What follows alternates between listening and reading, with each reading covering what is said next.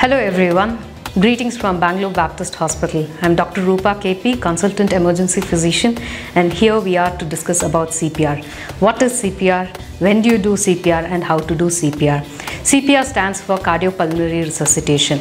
Now, it is a process in the treatment of a patient or a victim whose heart has stopped working. It can be done by any non-medical person as long as you know when to do it and how to do it. So when do you do CPR? Now, as I mentioned earlier, whenever a person's heart has stopped beating or heart has stopped is when you start off CPR. How do you recognize that a person's heart has stopped? So there are a few aspects that we need to look at when we are going to recognize it. First and foremost is the patient will be unconscious. That's the victim will be unconscious. Second thing is the victim might not be breathing. And the third thing, if you are aware of how to check the pulse, there will be no pulse. So I'll be repeating. One is the person will be unconscious, not breathing and not having a pulse. Now when these three things are present, the patient or the person is in cardiac arrest, and that's when we start off chest compressions, which is the major component of cardiopulmonary resuscitation or CPR. So we spoke about what is it, when you have to do it. Now we'll go on to how do you do CPR or how do you give chest compressions. If a victim collapses in front of you, first and foremost you need to identify whether the person's heart has stopped beating or is he in cardiac arrest. For that we need to check whether the person is conscious or not. You gently but firmly tap on the shoulders and ask, "Sir, are you okay? Are you okay?" The person is not responding or is unconscious, next you check for breathing. We check by looking at the movements of the chest. If there is no movements of the chest, that means that the person is not breathing. You do this for about 10 seconds. Now, if you are a medical person, when you are checking for breathing, you will also be checking for a pulse.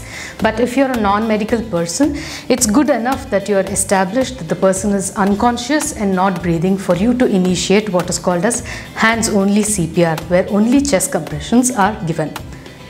So when you have identified a person is in cardiac arrest, that is the person is unconscious, not breathing, does not have a pulse, the first and the foremost step that you need to do is call for help. So until help arrives, that might be medical help or a team of other people who might be knowing more, you can do something called as chest compressions. Now how do you do chest compressions? Always make sure that the person or the victim is made to lie flat on his back on a firm hard surface. Next you place yourself onto any side of the victim, and then you will have to kneel down if the person is on the floor, and then you make sure that you start off chest compressions as soon as possible. You place this part of your hand just on the center of the chest between the nipples, and then interlock the other hand with this hand just like as I've shown. Then you make sure that your wrist, your elbow and your shoulder are all in one line. So once you have ensured that, you lean in forward almost onto the victim's body and then start chest compressions like this. 1, 2, 3, 4, 5, 6, 7, 8, 9, 10, 11, 12, 13, 14, 15.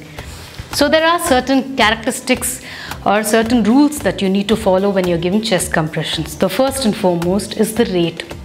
So it has to be around 100 to 120 per minute. That means for every second you give almost 2 compressions.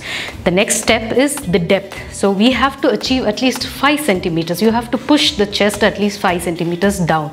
The third and the most important is you minimize the interruptions. So ideally we have to continue chest compressions for 2 minutes straight. Unless you get exhausted before that, then someone else can take over. At the end of 2 minutes, someone else will take over the chest compressions, and you can reassess the victim whether he or she is breathing or is there a pulse back or they regain consciousness. So this 2-minute cycle continues as long as the medical team arrives or you get exhausted. So this is the technique of chest compressions that can be delivered by anyone during CPR.